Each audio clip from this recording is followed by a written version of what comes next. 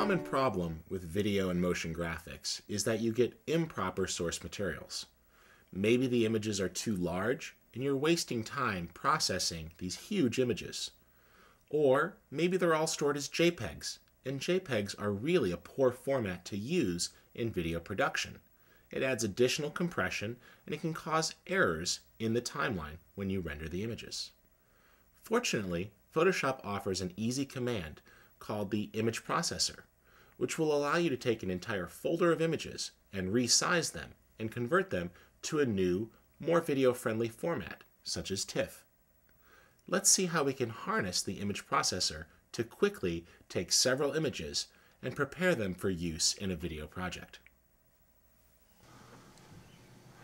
We have touched upon some of the drawbacks to actions in certain file formats like JPEGs. If you're running an action on a JPEG, Photoshop is going to ask you to choose a compression scheme for when you close that image. Similarly, if you start with a flattened file and then promote it to having layers, Photoshop will prompt you for a name for the PSD document. Now, this intervention on your part really defeats the purpose of the action. So let's look at a way to still apply automation while processing our images.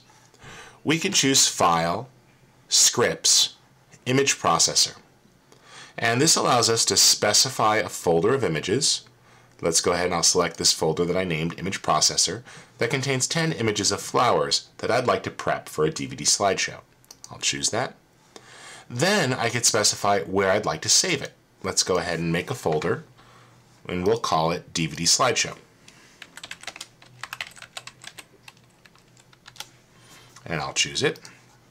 Then I must specify a format. And I'm going to go ahead and convert these to a TIFF file, which is a great format for high quality. Then we must specify an action. And I'd like to use from the video action set the DVD NTSC standard. Now, before I click OK, let's go ahead here and we'll save this set here. I'll call this DVD Slideshow, NTSC. There we go. Let's cancel that. Let's check our action and see if it's ready to run. Well, that DVD Slideshow NTSC contains a stop, and that stop lets you know that this action is going to format the images for an NTSC DVD slideshow. That's great, but we don't need that stop anymore, so we can throw that to the trash, so the action will not pause on that message. Let's go back, File, Scripts, Image Processor, and we can go ahead and load that set that we already picked. Out to the desktop, I had stored DVD Slideshow NTSC. Let's open that. And notice that all the values are loaded. It says take that folder, go ahead and save it here, create TIFFs, and run this action. Let's click Run. Photoshop now opens and resizes the image, and this action for the DVD slideshow is actually converting them to non-square pixels, as well as pillar boxing or letter boxing the images with black bars to make sure that they are properly sized to fit the entire image within the DVD slideshow spec. Now, using an image processor script like this is a very effective way to quickly process your images and get them at the correct size.